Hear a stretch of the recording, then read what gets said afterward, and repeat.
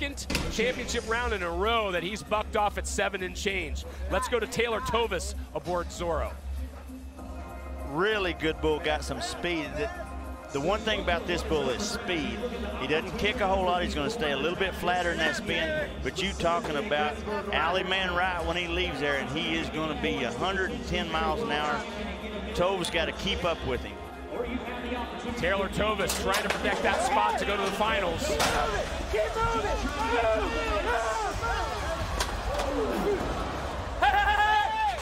Finally loses his center.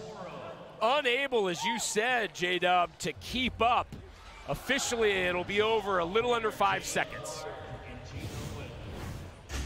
Bull really doesn't have quite the speed. He had actually more kick. See him kick there, and then he kind of drags around there in the back. But then he starts breaking loose right here. That's a good day for that bull. Taylor got a little bit behind, slid him back off that rope. He hangs for just a second. Boy, he got out there clean and lucky.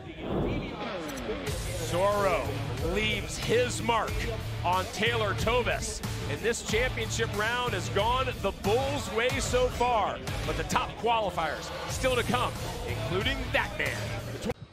Hey everybody, Matt West here. Thanks for watching the PBR's YouTube channel. Make sure you subscribe to catch all the top moments from the professional bull rider. While you're at it, make sure you download the Ride Pass app and catch all of the PBR action today.